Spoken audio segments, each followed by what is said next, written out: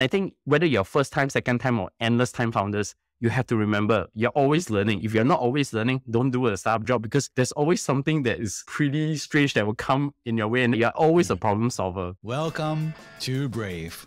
Learn from Southeast Asia's best tech leaders. Build the future, learn from our past, and stay human in between. No BS on success. I'm Jeremy Au, venture capitalist, serial founder, Harvard MBA, science fiction nerd, and dad of 2 daughters. Every week, we debate startup news, interview changemakers, answer listener questions, and share personal insights. Join our movement of over 40,000 members and get transcripts, resources, and community at www.bravesea.com. Stay well and stay brave.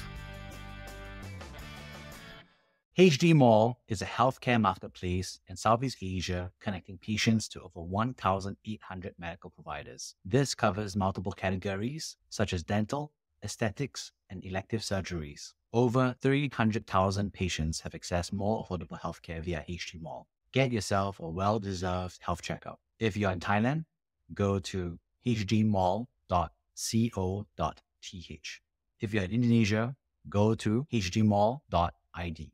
Hey, Bernard, good to have you on the show. Yes, now I'm finally sitting on the other side of the table. The podcaster's nightmare to be the podcast guest. No, I think you have a pretty interesting setup. I actually could learn something or two from you. Yeah, and I learned quite a bit from you over the years as well. So thank you for that. Well, I'm really excited to have you on the show because, I've been listening to your podcast on and off and big inspiration as well for the Asia side and obviously hung out quite a few times over the past 2 years. So, I just wanted to kind of hear your story. So could you share a little bit about yourself? So I think the easiest way to tell my story is my name is Bernard. Bernard Leong. I have actually started originally as an academic. I did my PhD in theoretical physics from the Cavendish Laboratory, specializing in astrophysics and cosmology. Then that was probably the 1 in a million for me. And then after that, I went to work in machine learning in the Wellcome Trust Sanger Institute, which is actually the home of the Human Genome Project. And actually recently, I caught up with a lot of my ex-colleagues there. Most of them are now in DeepMind, Google, Microsoft, OpenAI, and it's really great to be part of that team. A lot of the open source stuff has ended up in the mRNA world.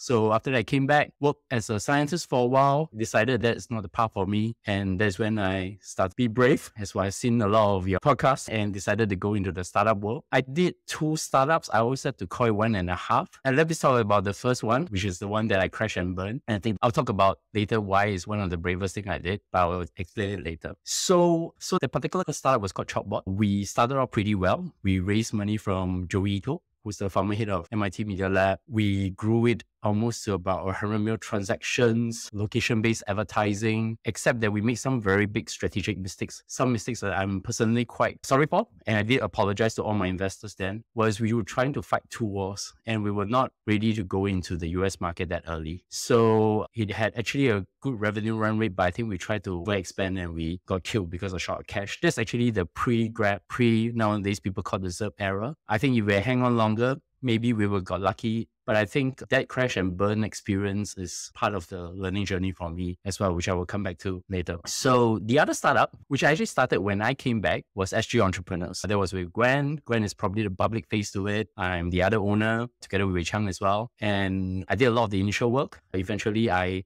handed over to Gwen, and sometime around 2014, I also assisted her in getting the sale done to Tech in Asia, which eventually ended Tech in Asia getting 2 very important things. They became number 1 in the whole region because we basically tripled their traffic. And second, they got Terrence, who's one of my proteges today in Tech in Asia. So that is a good exit because recently we have all got our money with Tech in Asia's exit to SPH. So when I crashed and burned, I just started a family and I decided that for the next startup that I'm going to build, I'm going to be the founder and CEO. So, but then I think that at that point in time, I was a co-founder, I was a CTO. And I think one of the bad things in Asia is that people typecast you. If you're a tech guy, you should be a solution architect, you should be a tech programmer. So I have to basically start my route back and try to learn how to run a proper a business or even be a head of a business unit as such. So I started with Vistaprint first as a product manager. Then I was about to leave Singapore and go to US to be a product manager in Amazon.com. But Wolfgang Bayer, who was the then group CEO of SingPost, came to me and said, well, I can give you a better job, but maybe less than half the pay. Would you come and join me in SingPost and lead the digital transformation? Which I did. It was probably one of the best highlights of my career. So I did a couple of things. One was redesigning the SAM machine, which is a national icon in Singapore. I turned it into omni-channel. That means it has this mobile app, it was web, and then also the kiosk itself. And the kiosk is actually ran on iPad. And I was also one of the few companies that Apple will come to visit me. And actually, I even got a chance to do the watch app earlier for SingPost for Apple. We actually gone through the design phase with them. We didn't get in, but it was a very good experience working with Apple guys. So in SingPost, I did a pop station, which I think a lot of people are using. So one of the things that I really enjoyed that tenure is that whenever I walk around today, I see people using the products. I'm actually the one developing the products with my team, the designers, the team that built it. And of course, the most legendary drone flight, which I did, that gives the headline on Bloomberg, SingPost, like Amazon, test drone delivery. So with that, there was about 4 years. I also ran the post office business at one point. So that was when I actually have a proper P&L and ran both a digital team, which is actually more product management side, and then running the whole entire retail business for SingPost. And also with the final project was the general post office, which you see now, that's designed based on the old Fullerton building, the setup as such. Then after that, I decided that I needed a more regional experience. I was actually, because of the drone flight, I advised a lot of the post offices out there, and also including the US Postal Service, who actually surprisingly came to me on advice on drone delivery. Airbus was also one of the people who invited me to advise to a C-suite. And then they came to me and say, hey, we're thinking of setting up a drone services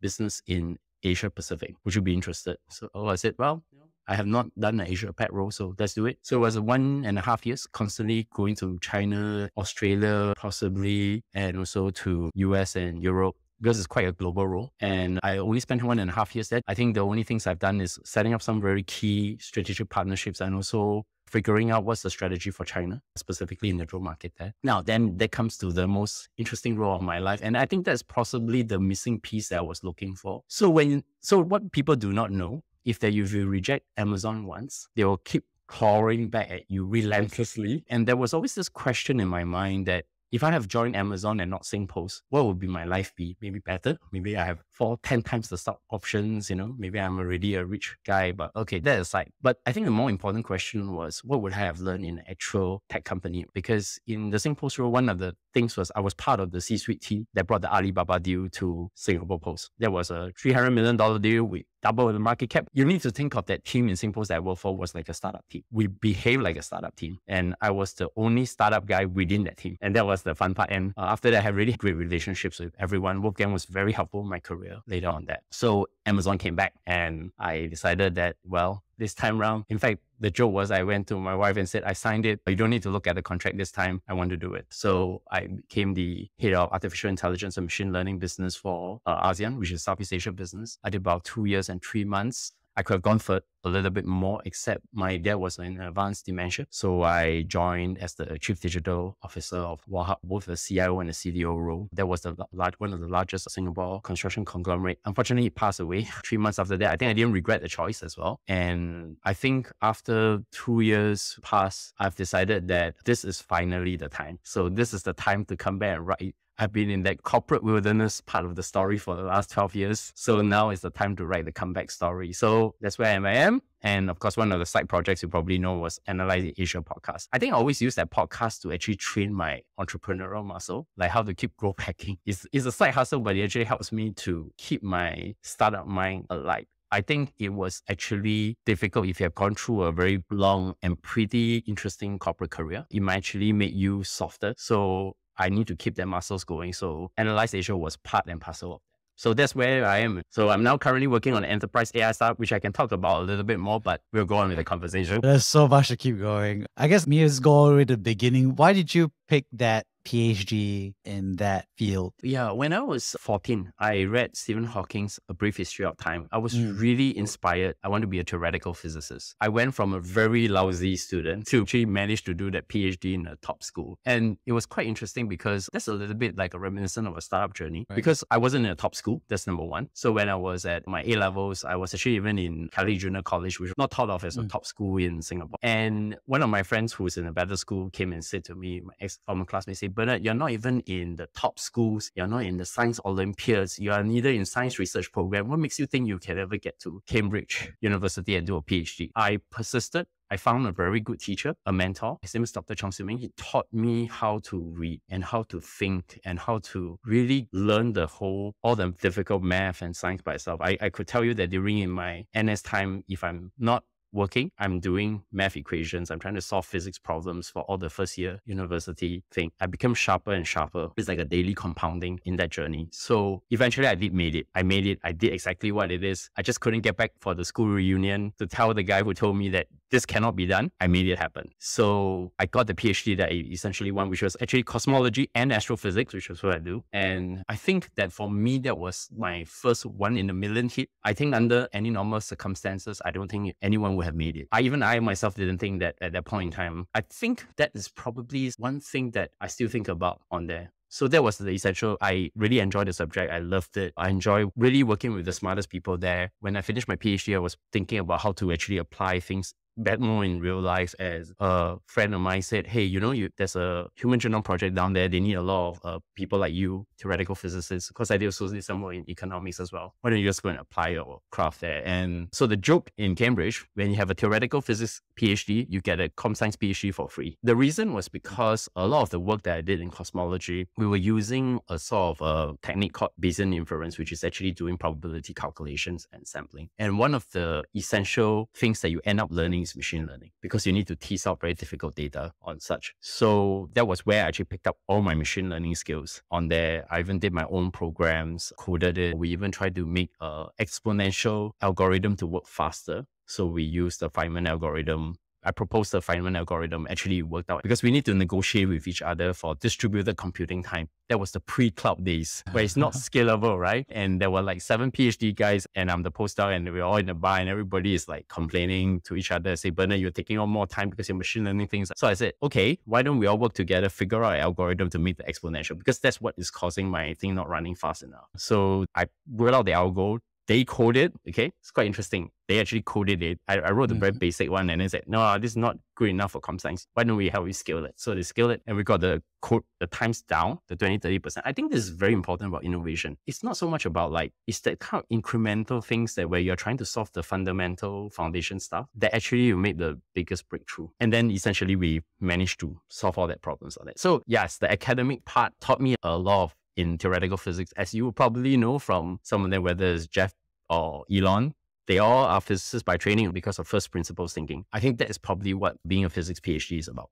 And what's interesting is that after the physics PhD, you decided to go and explore, I think, 2 sets, right? I would say more the technology side, but also a little bit more of an entrepreneurial mindset as well. I mean, you could have become a professor, for example, right? There's a common path for PhDs. What were you thinking at that point of time? Yeah, at that point in time when I decided to quit, I felt that academia is becoming commoditized in Singapore. It was really because of the influence of A-Star and all these institutions as such. It's actually going to be very difficult. And I think they became very pro-US universities at that point in time. So the entrepreneur part was actually during when I was doing my postdoc, I was helping the Cambridge University entrepreneur to do a conference with MIT 100K. And that was where I got to meet a lot of people from Cambridge. So the Cambridge MIT Alliance from the MIT side, I worked with the MIT Sloan Entrepreneurship Center and also Harvard people as well from the Kennedy School. So I started getting exposed to the entrepreneur side of it. I actually brought most of those expertise when I came back to Singapore. And it was quite natural, I think, from that point. And I also did a small startup there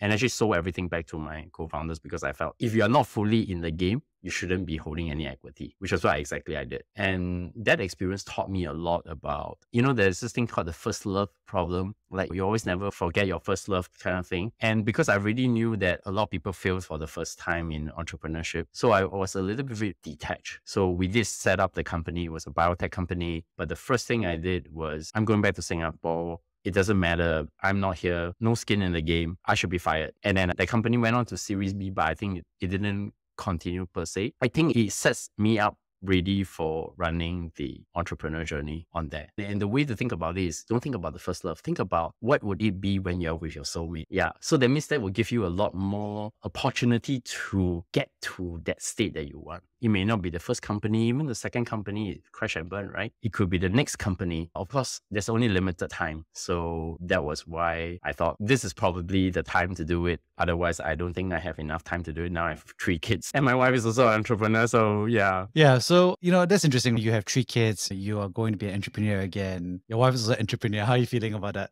It's tough, but you have to, first, I think the mental model should be, you should never let your kids go hungry. So if I need to do any site consulting projects, I'm actually currently doing consulting and teaching in the university. So no shame. Okay. If you want an example, Ryan Peterson, who is the founder of Flexport, he was doing teaching in the university when he was creating his company. So yeah, you just have to do the side job, make the hustles happen, and try to raise money and build the company. So I think all this is still the same. Your family comes first, right? I think the other thing I started to realize is actually what is the best amount of time to dedicate to what? And I think I learned that in Amazon. So a lot of people talk about putting Amazon values, specifically frugality. The highest level of understanding the Amazonian value of frugality is not resources, it's not money, it's not trying to be poor, okay? It is actually time, because you only have finite amount of time there's a big demand, infinite demand that you need to. So you need to prioritize. So I try to limit it within 3 scope: my family, my work, my customers. So I think once you start compressing that, you start to be able to find more time to work on that. So that's probably the way I would think of once you have family and you need to redo this. And over the 12 years, as I've been thinking about it, I'm also trying to work through what are the different configurations, what's the best way to sustain myself while building this.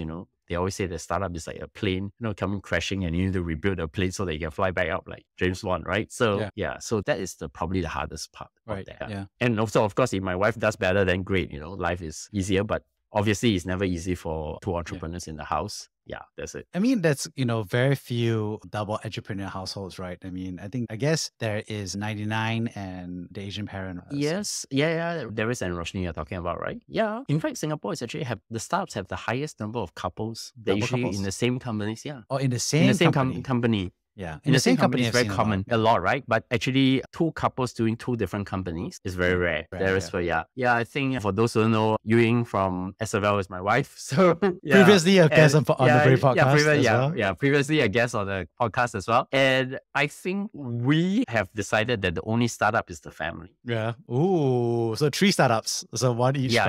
And then in the family we have kids, right? We want to make sure that they all do better in their lives as such, right? And I think the way we think about things are slightly different. We have a very different set of ways of thinking of how startups should work. So I used to make this joke. It's a joke, okay? So I always say, you all heard of HTC, the founder is this Taiwanese lady who ran, but what you all don't know is her husband is running another company called VIA, very important architecture, which is responsible for a lot of semiconductor architecture. It's a $1 billion company as well. So I think we are not going to be, and we never think we are, couple running the same company. So let's just each go his way. Maybe she'll become more successful than me. I can be a house husband after that. So I think this is the difficult part of the thing. But of course, we talk a lot of the time. I find that being her advisor is easier than just going full on it. Yeah. No, I think I read this book. I think Brad Feld wrote a book about relationships and startup couples. So I remember that. And there was a time that when my wife and I were both entrepreneurs at the same time as well. And it was bonkers, but of course, no kids at that point of time. So very thankful for that. Right. They see you day to day in, day out on that. But actually, sometimes your kids can be very helpful to you too. I'll tell you this really short story. And because I've been recommending people to read this book called The 38 Letters That Rockefeller Wrote to His Son. So it was actually quite weird. One of these days, my eldest daughter and my son asked me to read the book to them, the letters. So sometimes I think they were trying to help me, because I think I'm going to start a company, but I really haven't locked down what I want to do. And I'm trying to think through things. So they made me read the letters. As I was reading through the letters to them, Rockefeller to son, I read about how Rockefeller started his journey, trusting the wrong partners, making the business decision to acquire. How do he handle his competition? And I actually have a very deep understanding of Rockefeller because I read Titan, this most definitive biography. And one of the things is Rockefeller is a pretty simple man. He doesn't need to be in demon mode. He basically worked from home 3 times a week. Okay. This is the guy who runs the largest railway empire. If his net worth today is probably 850 billion or even to a trillion. And his only thing to do is that 3 things: family, work, customers. So when I was reading those letters, I started realizing actually these are the things that this is what startup founders should be like. And then it started to make me really get back into the groove on that. So having kids, they may see you from day to day thinking, they also see their mother day to day, her struggles as a startup founder. So I think if you do it the right way, or maybe I was lucky that they started to make me realize it.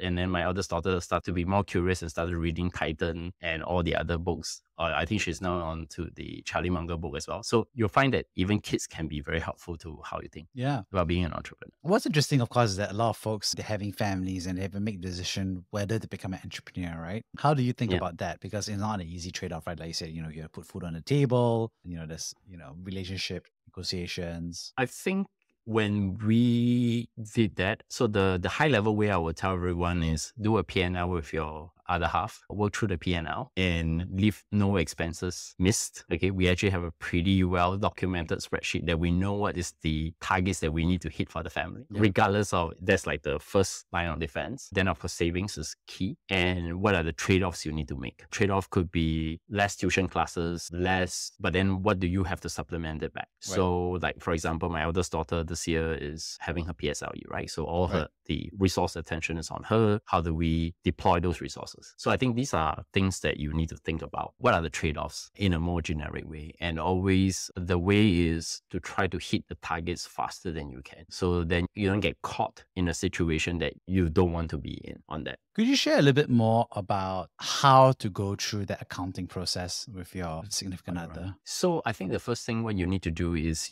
so what we did was we took last year's data. So we're very data-driven people. So I took the last year's data. I took all the expenses, insurance, everything. As I put it all in the expenses table, like your monthly groceries, you probably already have some average number that you want to and plow it in, right? So you will probably get a sense of how much you're spending. Then you work on your revenues, because now both of us are working as entrepreneurs, but I'm also working for side projects as well, like consulting, teaching. So those are the incoming revenues. So you try to balance against that and making sure it's zero. So the key to this is to be ahead of the curve, to try to make sure that there are enough projects that will be there until you hit the milestones of your startup. I think most startups founders have to be very in mind that before they reach Series A, B, they don't have a pretty decent salary. So there's certain minimum numbers, and I will just keep to the market rate. I think my wife pays herself lesser than the market rate. So the question then is, how do you balance P&L back and forth? And really look at it if you are like 3 months ahead and you know that you're short, you should start to figure out what to do as fast as possible. Yeah. And then what are the things that you can rinse and repeat and you can actually do better on that? But I think generically, where usually things will happen is you cut costs first. It's like a startup, right? You think about it, right? You're going to be investing in building a startup. So hence, you need to do a cost cutting. Then you just do a revenue P&L. So everything just goes down to being very good with your P&L. I think it's something that couples should do, especially this year's P&L. I went down to every number, literally. Like I actually went to check every number. I gone through all the bank statements. Yeah, I was even thinking of how to use ChatGPT to organize the thing. So I was trying a few things on it and then just test it and just try to figure out what are the things that you have to do and what are the things that you may not need to do. And then what is the next steps? So, and then of course there's a definite plan on there. And then they probably just give it a try. If it doesn't work out, then what's plan B,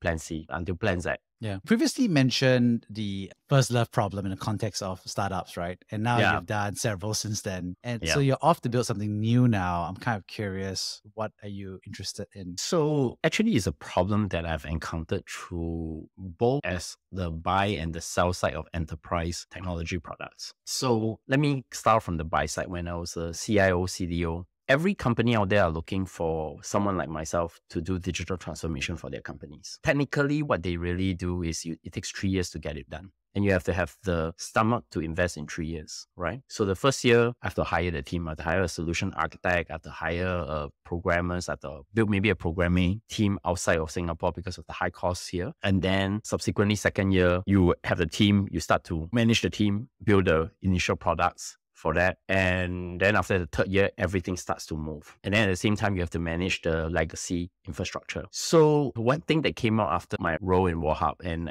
we were much faster. And one of the things that actually made it faster was using co-pilots and code whisperer for programmers. We hired a team in Vietnam. We put a manager who works for us, Vietnamese from us, 12 years back to Vietnam to run that team. We set up that digital development team there. And we first tested with Copilot. That's pre-GPT, just to be their productivity increased by 50%. So we were able to develop apps so much faster than it was. And the deployment was great. It was it's probably one of my last products that I do for a company which went a hockey stick growth. It was actually a very basic procurement system that goes all the way into the finance. I won't share any details about it, but the thing is actually to try to get the correct financial information at the correct time for the stakeholders. So it dawned on me that one of the other things that happen is to deal with a lot of these enterprise software. And there's a class of software called enterprise resource planning software. And our favorite. If you have dealt with one of them, which is the longest version, and I shall not name names here, it is still running in, I think, a 1990s to 2000s UI interface. If you don't buy that particular ERP system, it's almost like you will get fired for it. So the joke of you don't get fired if you are using IBM, same thing is happening. Yeah. So when ChatGPT happened, so I'm going to marry this whole digital transformation ERP question together, I realized something. I could actually speed up that digital transformation by 10x. And at the same time, I could rebuild the next generation of ERP systems, or I call it business operating systems, faster, better, and customizable. Let me give you one clear problem for all ERP software, whichever company you all want to name. Problem number one, just to change a very simple workflow. Let's say Bernard to Jeremy to Adriel is one workflow, okay? Suddenly we decided that actually Bernard approves and then we want to send to either or. To change that workflow costs you at least 10K. What? And you have to pay a freaking consultant to do. And to be quite honest, when I actually privately get my solution architect to check how to do it, we actually know how to do it, but we're like, well, the CFO is not going to agree to this. So we were like, why is this so extractive? First, the license is 3K per user, 20% of your entire payment, which is almost a few $100K is to pay them for support. And then on top of it, you have to pay a consultant to do this. Come on, you and I are in the software side, right? I built software for so many years. And I'm like, this is ridiculous. And then I started, of course, doing a lot of work on GPT. In fact, now for me to code, surprisingly, you remember the story that I have to write the algorithm, wrote a code, and then my com science friend said, hey, it's not scalable. Let us help you to rewrite this into a better version. I started doing a lot of those, and I suddenly realized actually ChatGPT is a great coder. So the question is, the high level of the idea is, can you build a next generation open business operating system that makes companies optimally efficient, improve productivity, and continuously adaptive? The continuous adaptive is what all the current ERP systems cannot do. Because to make one simple customization, because what they're doing is they're trying to confine you to their software framework. So all the big companies, including the ones that I used to know, some of those in local, the big ones, they are all stuck with those systems and they cannot change it. And they had a lot of technical debt. So the high level of it is to try to build it, but I'm not going to target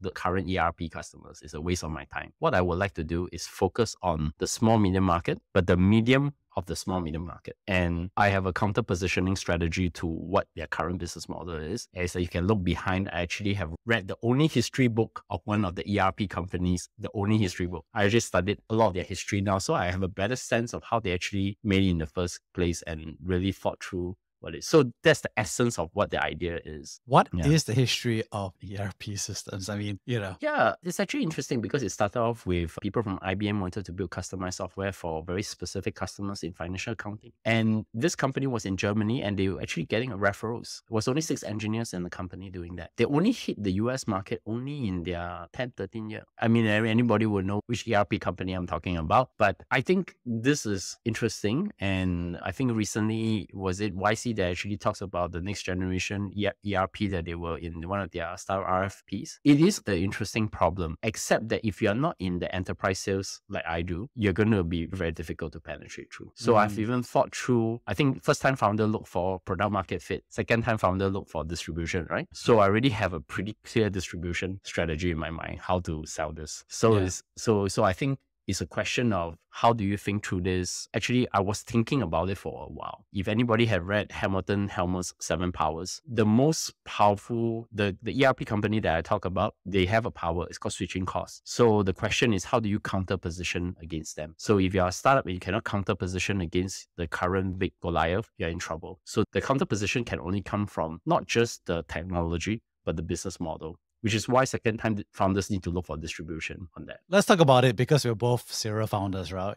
So yeah, let's talk some notes here. Well, what does it mean to be like, so you're like second time founders because of distribution? Like, what are the learnings that you have? Because, you're a veteran, you're coming back in. I think I'm always a beginner because I want to be very fair to everyone out there. Just because we are second time founders doesn't mean we're entitled to anything. Of course. In fact, a lot more pressure is on you. What I would say is the first time round, you try to look for product market fit. You try to focus a lot more on the product, less on on your customers. I think when you're a second time founder, you realize that actually you don't need to build the best technology. Right. You just need to build a good enough technology. The first question you should surely ask, are there customers? Right. The answer for me is I do have customers. Basically what happened was there are CEOs of second generation, third gen, fourth gen business owners. They don't have ERP systems. They have very difficult digitization needs and all are coming to me for advice. And I started listening to everyone and I realized actually that's what they really think. But you have to do it in steps and you cannot customize for everyone. And you need to figure out how to mass customize for everyone, which I believe generative AI can, except that there's still a few hoops that you need to jump. So as a second time founder, what I'll do is, okay, the technology, I've tested it. In fact, I can tell you between Gemini, Cloud and OpenAI's GPT, which one gives the best code generation. So you have to sort of have some kind of mental model where you get your customers and you need to work backwards from your customers. How do you hit the buttons to scale? And the one thing I learned, and this is the reason why I thought that my role in Amazon fills up that missing piece I was looking for to come back to the startup. So if you have worked for any tech company, which I really urge everyone should think about, you probably have figured out how to scale a company from 50 million to 1 billion. And that is the skill that you need to acquire. And of course, all the relationships, which I do, I still have very good relationships with my Amazon colleagues. You have to, and you'll be forced by very grueling targets. In fact, Amazon is like a Chinese company. It's just that it doesn't do it yet. I was under pressure just to do like how to get from 0 to 1 million for one particular AI product. And that taught me how to prioritize and how to sell fast enough while actually the product was actually not very ready for prime time. So once you can think it that way, it will become much easier to think about distribution. So to me, the second time is actually a lot of focusing on the skills that I didn't acquire the first time. So it doesn't mean that the second time founder means that you can do. You also make the same mistakes, then you'll be a third time founder. But I think for serial founders, we also need to think through how to do it. Like you think of the podcast, for example, it's a second iteration of SGE, right? Where did we went wrong? But we sold. We did acquire a certain amount of audience, right? If I were to tell you that when I was telling this podcast idea to one of the notable entrepreneurs in our region, and he told me, Bernard, you're not a hot chick. Your podcast will never be large. I'm serious. I have that quote right on the... Yes. And he has ended up appearing in the show. Yeah, that's so funny.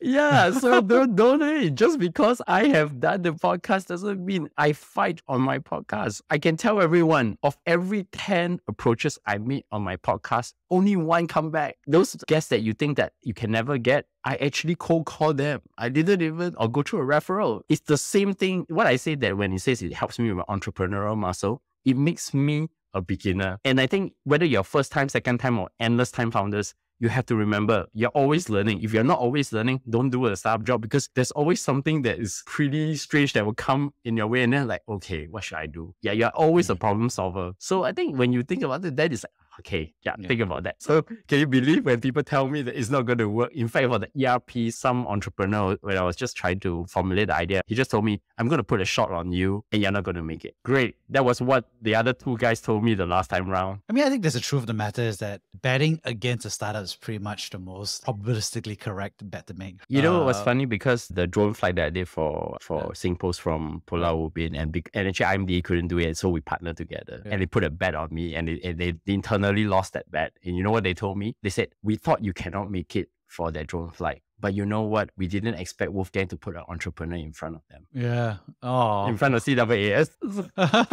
Yeah, they're betting against me, and we were laughing over it. We popped the champagne when the flight was done. But that was what they said to me. They said, we didn't expect Wolfgang put an entrepreneur in front of them. They think that CWAS will not let me fly. I did. I caught them on an error. And you know the error? It was on physics. First principles. Yeah. Funny. When people say, what you learn in school doesn't apply, I think it does. Do you think there's more mental self-pressure for a second or third time founder on themselves? Or is it like easier? All the time. Yeah. It's like football managers, they are pressure every game, right? But you need to think of it as every game. You cannot think of it as the entire league. Yes, you want to win the Champions League, you want to win the Premier League, right? It's the same, right? Every time you go through the next cycle, it is another game. It can be in your favor, it can be stacked against you. You do not know. But what you can do is have a plan, get punched in the face, rework on the plan, and then go in again. Until, of course, it cannot be done, then you can call it a day, right? I think the mentality should be, don't be too hung up on the first idea. I think that was actually very helpful for me. It's also part of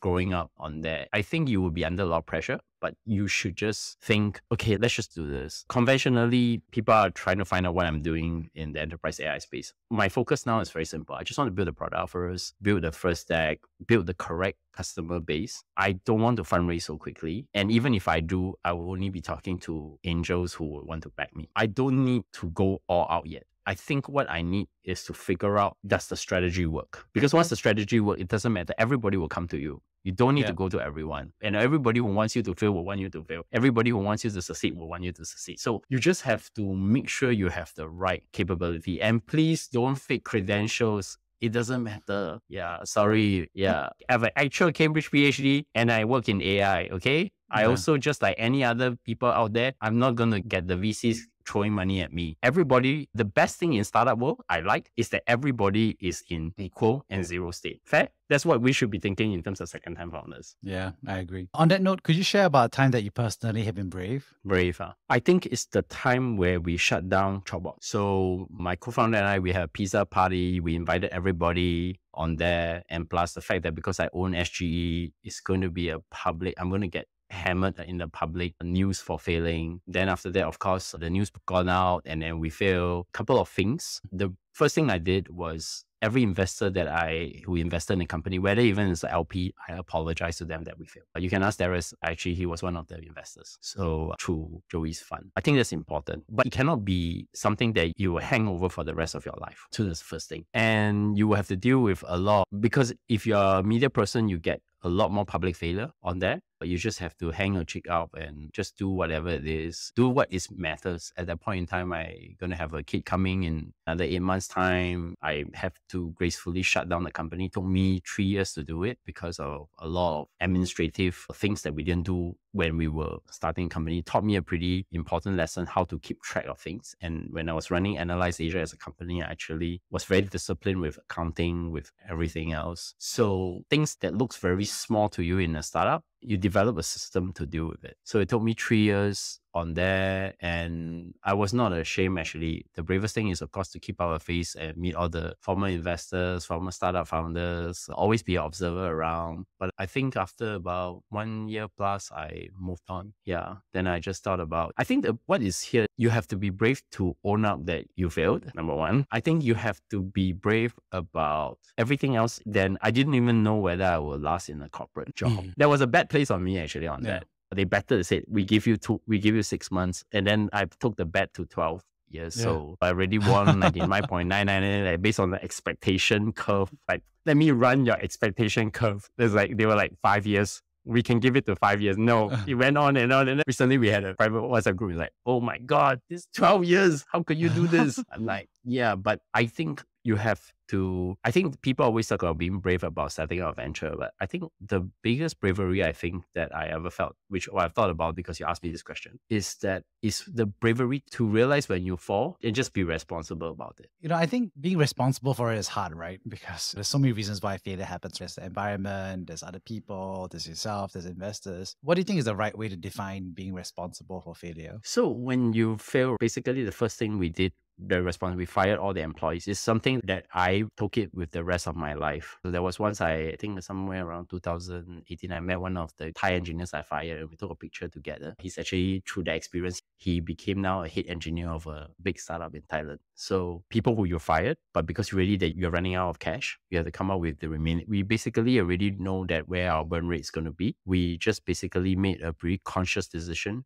not to get ourselves into debt, but enough to pay back suppliers, pay back your employees. So that's number one, take care of people first. Of course, going back to the investors and say you fail, that you have to own up, no choice. Some people, a lot of the founders will say, oh, well, they may never back me again because of the kind of Asian culture about failure, right? I think that has changed a lot in the last 10 years. Some of the investors do ask me, hey, when are you starting a new company, right? I'm like, yeah, give me some more time to think about this shit. Now they are not. I don't know whether now I go back to them, they will even bother. I think that's the second part. And then the last part is make sure all the things you do to shut down the company. I told you it was 3 years, right? I probably spent 5 digits to sort out all the accounting, the whatever, and got it gracefully shut down. Yeah. So I think the late Patrick Turner from Insight once told me, if you can gracefully shut down a company, you should put that in your CV. I think it's hard. Actually, everybody thinks that starting company is easy. Shutting down companies is even harder. Yeah. On that note, thank you so much for sharing your journey. I really appreciate it. Let me summarize the 3 big takeaways. First of all, thank you so much for sharing about your early education and career. It was fascinating to hear about your experience as being inspired about space and the research of that and beating the odds to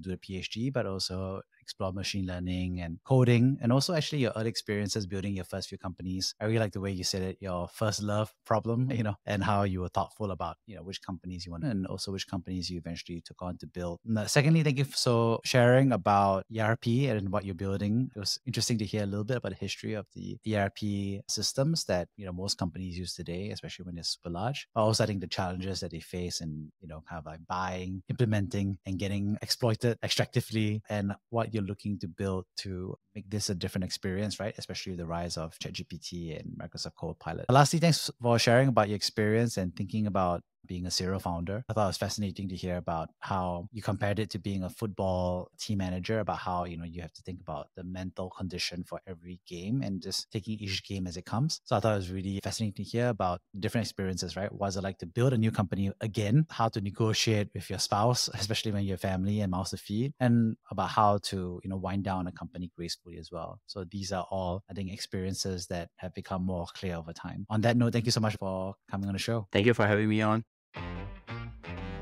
Thank you for listening to Brave. If you enjoyed this episode, please share the podcast with your friends and colleagues. We would also appreciate you leaving a rating or review. Head over to www.bravesea.com for member content, resources, and community. Stay well and stay brave.